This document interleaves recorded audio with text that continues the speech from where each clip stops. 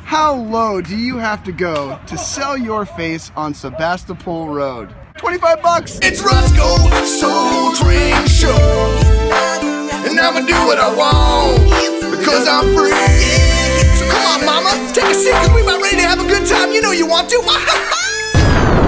Hey, what's up everybody? It's Rossco. I am here in Santa Rosa, hanging out at the Purple Pineapple Palace of Swag on Sebastopol Road, and this place is fantastic. You can get anything from Elvis statue to Ninja Turtle underwear to sodas to file cabinets to chairs to clothes to VHS tapes to DVDs to headphones. Today, I actually ended up picking up the holy grail of Atari video games. That holy grail that I'm speaking of? Boom. The Atari game that I guess all the copies are buried out in the desert.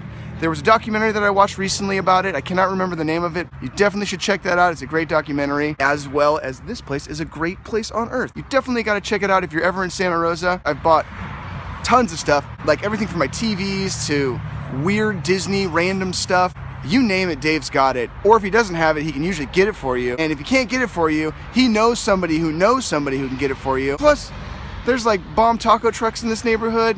There's, you know, Texas furniture. There's a place where you can get all kinds of cheap shirts and stuff. Maybe a bunch of socks if you wanted a bulk rate on socks. You can also get your palm read over here by Madame Rachel. Dave's the homie. Chantal's the homie. Mr. E is the homie. This is definitely the spot. And this is the reason why we chose to have this as a location in the Gooberz cartoon. It's just way too cool not to put it in there, and they needed a place where they could get just about everything that they couldn't get at Gary's B&E Mart.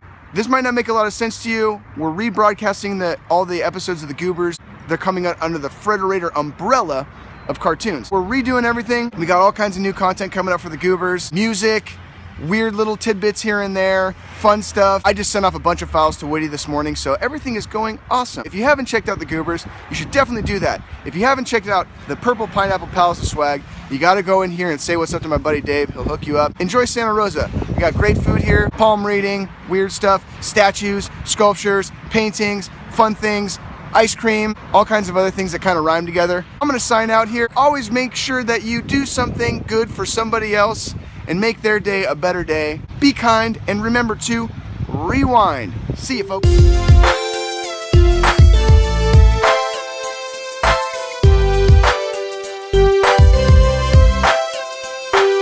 So if you're ever interested in lavender body wash for $5, you can do that. Mystery, what's the weirdest thing that you've ever sold here? In general? In general. Legally? Yes. Is a severed crocodile's head legal or no? Yeah, that's legal. I bought one of those in the flea market one time in LA. Now buying things, too cool. We got baby alligators stuffed up there.